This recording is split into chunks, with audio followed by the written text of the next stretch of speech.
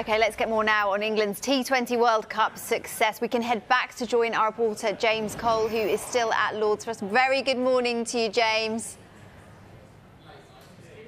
Morning. Yes, England the first team to simultaneously hold the men's 50 over and 20 over World Cups, and the mastermind behind the latest triumph, Rob Key, England's director of men's cricket. Rob, how proud are you, first of all, with what the guys have achieved down in Australia? Very proud. I found it very stressful watching. I wouldn't say I'm the mastermind behind it all. I mean, this has been something that started from, 2015.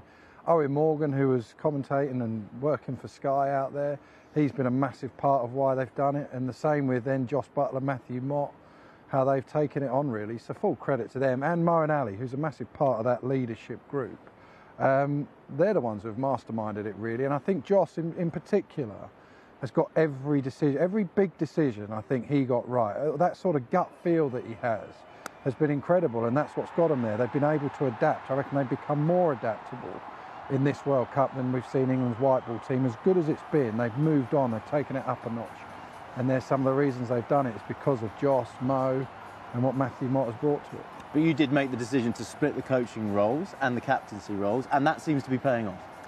Yeah, but in a way that was an easy decision to make, because you look at the schedule. I mean, they're now going to go and play. I've just spoken to them actually, and they're just flying to Adelaide, where they've got another series starting. Then there's a test series after that. And the best thing about it now is that Matthew Mott has done nothing but think about white ball cricket. When the test series was going on in the summer, all he was thinking about was white ball cricket. How do we win the World Cup? All Brendan McCullum has been thinking about now is how do we win in Pakistan? So that decision, which was very evident that you had to go down that way because of what had happened before and the way the schedule is, has meant that hopefully we can become more consistent and win more trophies. And to win more trophies, what needs to be done now? We immediately look to India, don't we? Are you already planning for India? And how does this team evolve the 50 over World Cup next year? I think we'll just try and enjoy it for a minute before we start thinking about that. And you never look too far ahead, I don't think.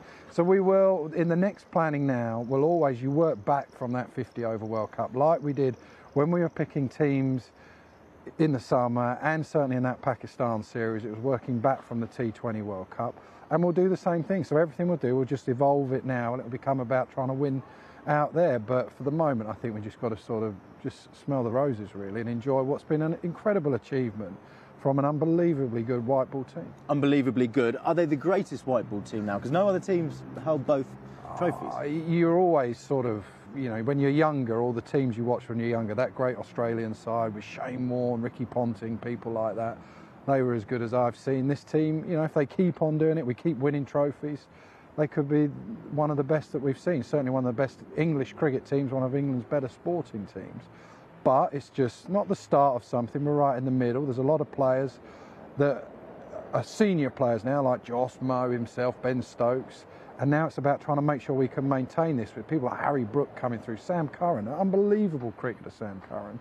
So if we can get that right over the next few years, hopefully we'll have some more success. You mentioned Ben Stokes, once again showing when the pressure's on, he can deliver. He's retired from 50 over cricket. Any chance he might change his mind? I think you'll have to ask Ben Stokes that, really. Look, nothing's forever, but who knows what will happen. As I say, we'll just, at the moment, we just keep thinking about, let's try and enjoy what we've done now. Then we'll think about Test cricket. Ben Stokes will be thinking about Test cricket. I don't want him to have to worry about anything else apart from what's in front of him now, which is the Test series in Pakistan, and then you've got New Zealand, then you've got Australia after that. He doesn't have to worry about anything else. What will be, will be. Would you consider having that conversation with him, though? I'll have every conversation with anyone, really. It doesn't matter. I don't think you ever rule anything out.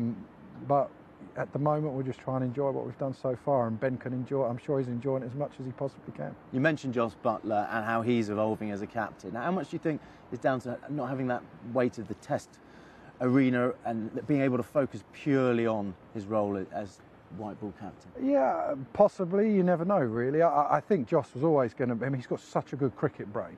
There's times when we sit around in selection meetings when we're talking about, when I was out there for the first couple of weeks before the semi-final, where you're debating stuff and you're talking about team selections, you're talking about the mentality, the way we want to go and play. And Josh often, he would be the one to say, no, this is the way we're going to go. This is the way we want to do it.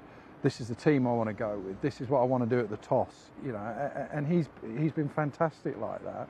So you never know if not playing a bit of Test cricket, giving him more time, but yeah, I think generally he'll just grow into this role more and more. And now, you know, it's so hard. I always think the worst time to start, it's a bit like me in this, England had a tough time, so it's quite a good time to take a job on.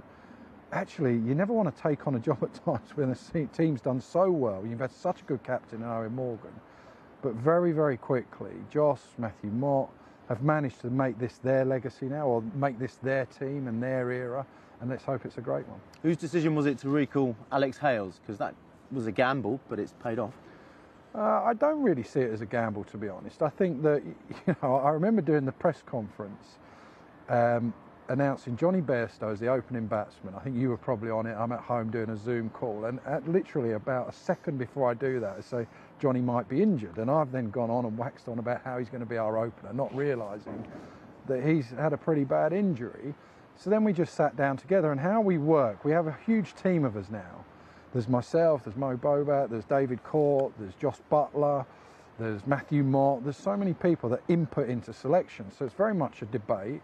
We come up with what we think is the right answer, and that's how the Alex Hales one came about. So when you get down to it, I can never remember who came up with the actual decision. But he's got a big white ball future now. Is he back for good in 20 over and 50 over cricket? Well, we'll see. You know, 50 over cricket at the moment. You've got Bairstow and Roy have probably been the best opening partnership in the world that certainly England have ever had, and arguably in the world game.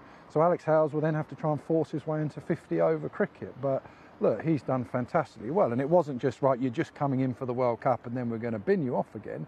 You know, he's done fantastic. He's now a World Cup winner, which I'm so pleased to see. I spent quite a bit of time with him out there. I think he's a fantastic lad, and I'm sure we'll see more of him in the future. Rob, great stuff. Well done. Bask in the glory while you can. It's very, very quick turnaround, as Rob says. England now play 3 one-dayers against Australia in Australia, while the others, Test players, head to Pakistan for 3 tests in December before Christmas.